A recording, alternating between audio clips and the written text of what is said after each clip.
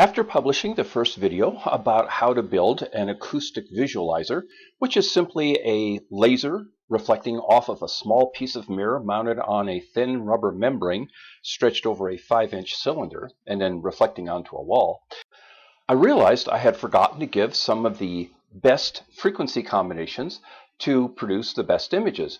Now, every visualizer is going to be different, so they're going to respond differently, but these should give you some ideas of what to look for. All of the traces in this video require a 2-oscillator tone generator. Here's the one I like. Oscillator A will be the first frequency cited, oscillator B the second.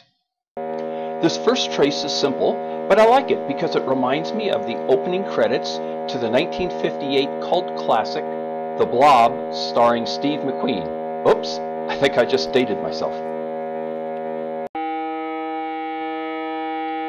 This one's a little more interesting.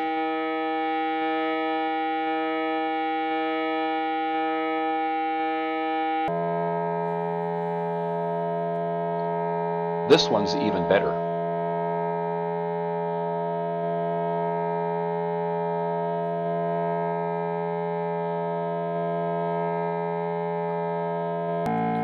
What I like about this one is that the intersection where a lot of the lines bunch together oscillates between the bottom and the top and back again.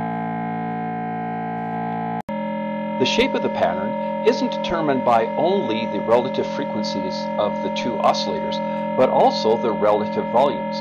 In this case, I'm decreasing the volume of oscillator B and then increasing it again, so you can see how that affects the image.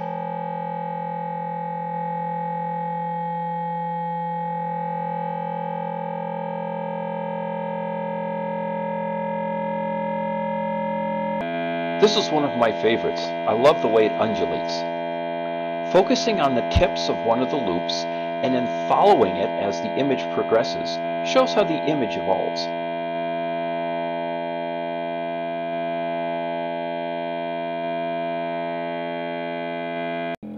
Some frequency combinations produce patterns like this one that are long and slender. Others, like the previous one, are short and wide. And here's one more that's just fun.